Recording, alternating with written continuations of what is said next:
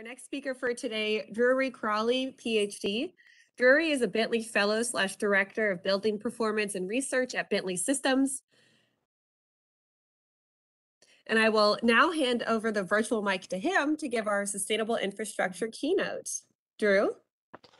Good morning. Let's see, I guess I got to put my video on. Just a second. Okay. Good morning, welcome, and thank you for the kind invitation of to talk about work that I've been doing, and more specifically, ASHRAE has been doing with power over the last several decades, actually. So today I'm going to talk a little bit about what ASHRAE is and what we do, and how we use that, and how that's been affected by power and our long-term relationship there. So next slide, please.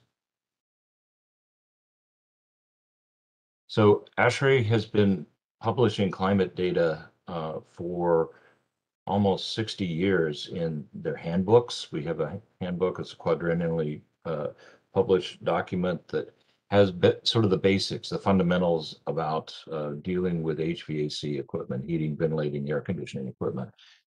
We do this. These data are collected primarily from ground stations, but we also have been using other data recently for doing that.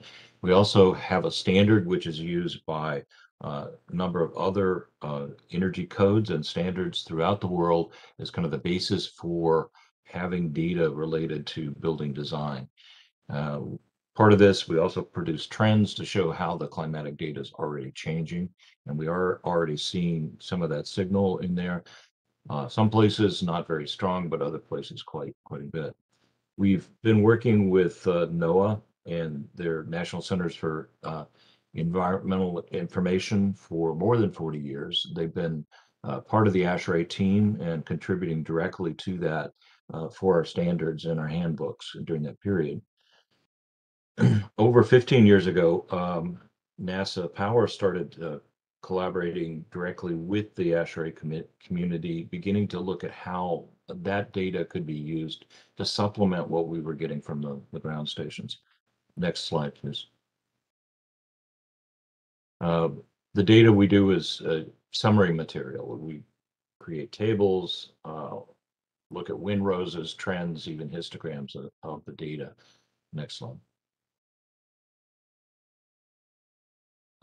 But we're limited by our data source. These are the 20,000-ish, I'm sorry, it's 13,000 locations that are within the handbook and the standard today. And you can see North America and Europe are quite well represented, but we have some big holes in lots of other places. And that's one of the areas that power can supplement. For example, Nigeria, there in Central West Africa, had the largest economy in Africa, and we had no data for that particular location. So this is one of the roles that power can do. Next one. We also produce climate maps. They're static, though. This is the one from the latest standard.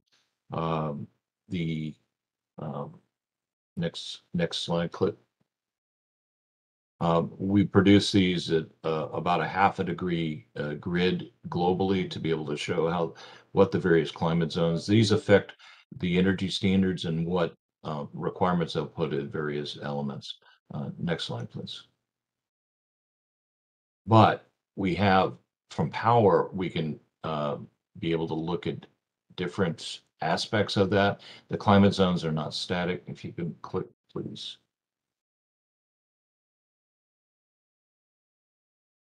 You would see them moving. You can see them moving. So the earlier period to this period, we're seeing somewhat changes, particularly in the white band in the center, which is the hottest band around the country. But even more powerful to be able to show this, next slide, is that we can look at a rolling climate zone map and begin to determine whether it makes sense to have the static maps in a particular place or to allow them to just stay where they are. And so this is somewhat showing that the hottest climate zone as we get toward later in the 2000s, you'll see that's moving up. If you look closely from Cuba to South Florida, you'll begin to see that climate zone moving up into that. And that's the warming trend that we are already seeing. Next slide, please. So I want to talk about a study that we started. This is separate from ASHRAE, but this is some work that I've been doing to try to look at comparing various data sources. We're comparing directly the hourly data, but also looking at the long term. Hourly data is used regularly in building energy simulation, and so we need a set of data for that, and I'll explain more about that. But for this, we're comparing 4 different sources. One is the ground-based stations integrated surface database from NOAA. That has been the source for the ASHRAE design conditions since the 1960s. And that is the most detailed. They have 20,000 stations, but only about 13,000 of them have enough detail that were able to be included. The BSRN or network is 58 weather stations with very fine detail data, primarily solar radiation. Some of the meteorological data is a little missing. I'll say it's not always there, but it can be used to validate some of the solar radiation data. Of course, power, which we're here to talk about today, using a grid of 0.5 latitude by 5/8 degree longitude. There's also the European reanalysis data set that has a 0.25 grid for lat and long as well. Next slide, please. So we are looking at 32 locations. There is some overlap in terms of climate zone. If you look at the far right, the climate zone start at 0 and move up to 8. That's from hottest to coldest. And we have some overlap, but you see the second column there says coastal and water. We wanted to look at the impact because it's been seen that some of the gridded products have some difficulty or some, I won't say difficulty, some variation in what's going on with large bodies of water. Next slide, please. So you see we have a number of locations throughout the world that we're going to be looking at. 5 of these have the BSRN. As you saw, there were only 58 locations, so we don't have a lot of that data to compare, but we will be looking at the 2 reanalysis sets versus ground stations. Next slide. So for a quick study that I just completed last week, we looked at 5 locations, particularly because all 5 had BSRN stations associated with them, 2 in Brazil, 1 in Australia, 1 in Algeria, and then Sioux City, Iowa in the US. And see the climate zones vary a little bit. We just had no high quality BSRN data for the other locations. We selected what we call a typical meteorological year, which is assimilated from months that are determined to be typical for that particular location for the period underway. And so we have data working with the most recent set of data, 2007 to 2021, but I'm only going to show 2016 for this. Next slide, please. So this shows Washington, D.C. This is National Airport, and this is only through 2016. I don't have the most recent 5 months, but what this is a small office building that I've simulated using that data from the individual years starting in 1938. And National Airport here in Washington is the only continuous station I've found with data this long. There are some European stations that started in the 1930s collecting hourly data or even finer, but they had not, um, they have missing gaps in the 40s after World War II particularly. So this is kind of one of the unique ones. If you'll click once, please. So the far right bar is the typical meteorological year, TMY, and what its goal is to put itself about in the center of what you would expect from the years. And you see the individual years about plus or minus 10% for national airport for that. So that is kind of where we're trying to get, but we do have interannual variation. Heating and cooling can vary quite a bit. Next slide, please. So we took a look at comparing some of the climate variables. Here's global horizontal. We have a little bit of shift, not significant for most of the variation there. This is for Alice Springs in Australia. Next slide. Here's similar for temperature.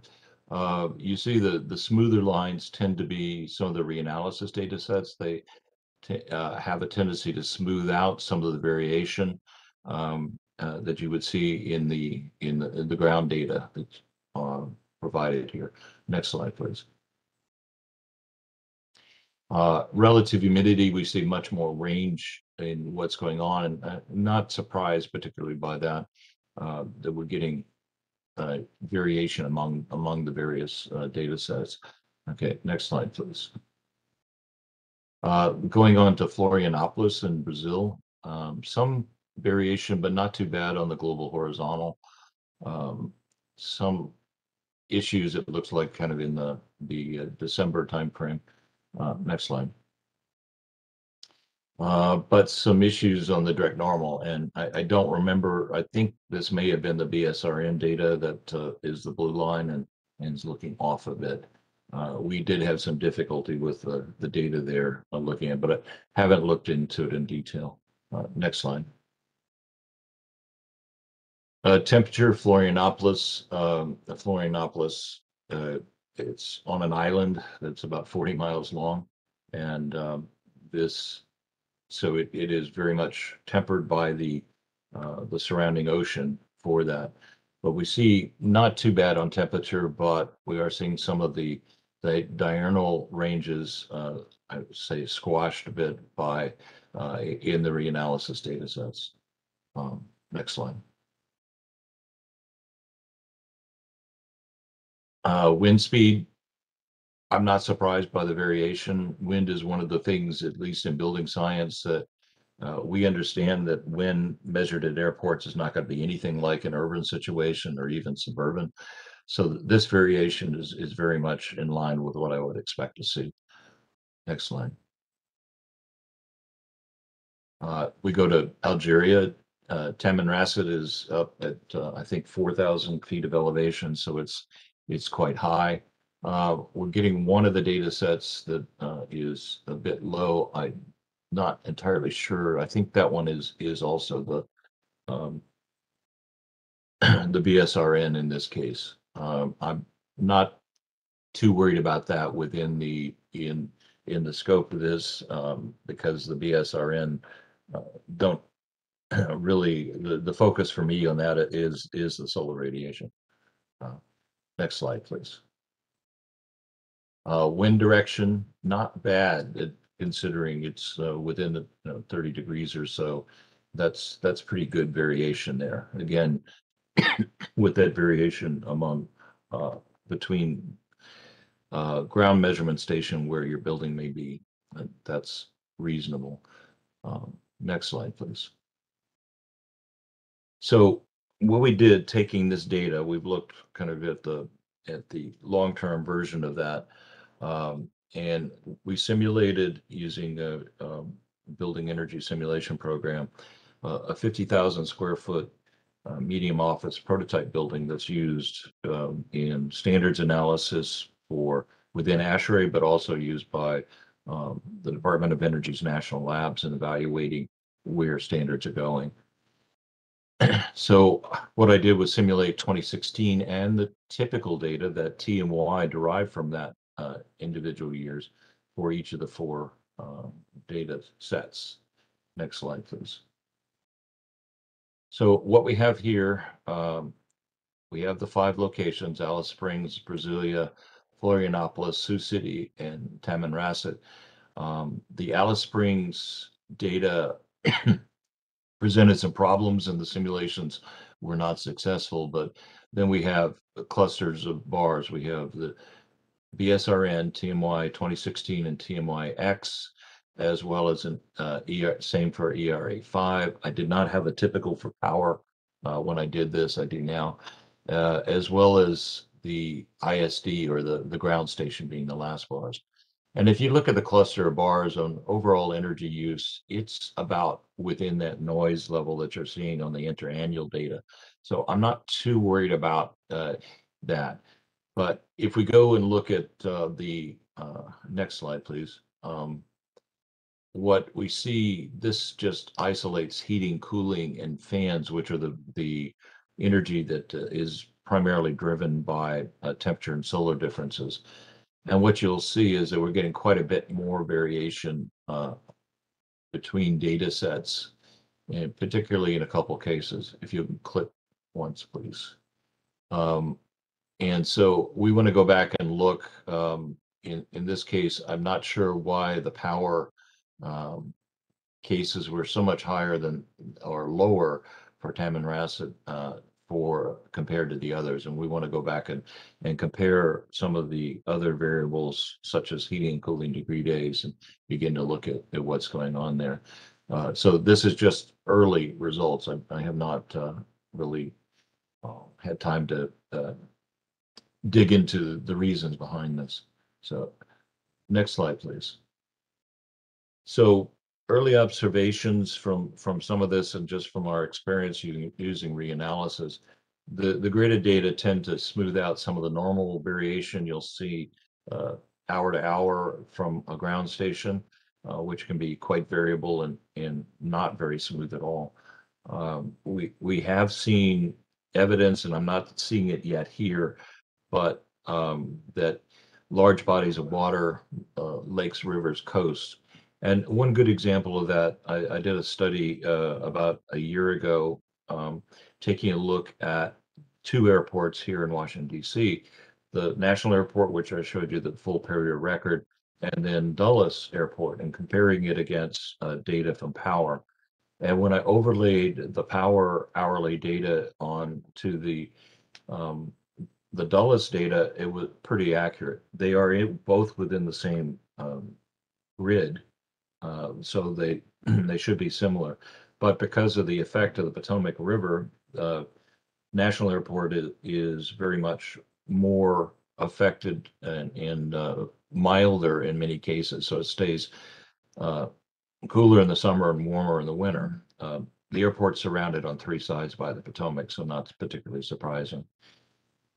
What we're seeing is temperatures and solar radiation are reasonably close, at least from what we've seen from these 5 locations, and just looking at a couple snapshots of data.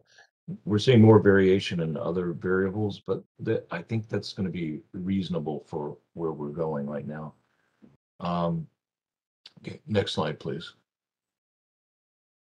So work underway. This research is going to continue over the next few months. We're going to complete the analysis of the 32 locations for the 4 building types. We'll fill in the holes where we didn't have the typical for power example, but we wanted to work with 4 buildings that tended to be a little more climate sensitive, a school, small, medium offices in an apartment building, to see if we're actually having much impact on that. My gut feeling is that the reanalysis data, particularly power, are going to be useful regardless, but I want to show that through simulation and results. We'll be adding more data about heating and cooling information, particularly the equivalent full load hours. I'm concerned that that might be a place where they vary widely. And essentially, that's just a measure of how many hours of heating and cooling in a year. It that that is something that we've used in doing future climate studies to look at the impact of cooling dropping by 50%, but heating dropping by 50%, but cooling going up by about 30%. We'll also look at the more detailed comparison. I want to look at typical days throughout the year for both of all the data sets and be able to look at individual variables rather than accumulated. Next slide, please. So, and one more clip. Thank you. So I'd be happy to answer any questions. And thank you, NASA, for the opportunity to share some of our insights today.